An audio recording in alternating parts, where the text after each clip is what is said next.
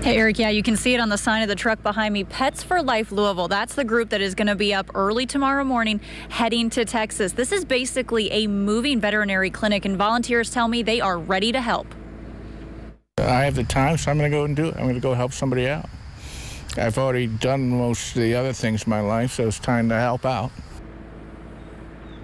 All day, they've been stocking this truck with medical supplies, water, blankets, anything animals in hurricane-ravaged area might need. Pets for Life is heading to a town about 30 minutes outside of Houston. We're told there they'll meet up with local vets who need a facility to treat upwards of 100 dogs.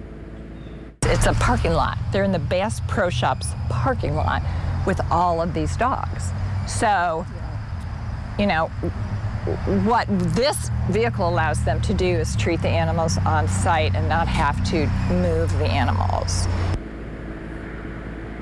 Now, the wake-up call is going to be early 6 a.m. That's when the truck is pulling out, heading to Texas. Right now, it's unclear how long they will be there. Reporting live, I'm Morgan Lentis, WLKY News.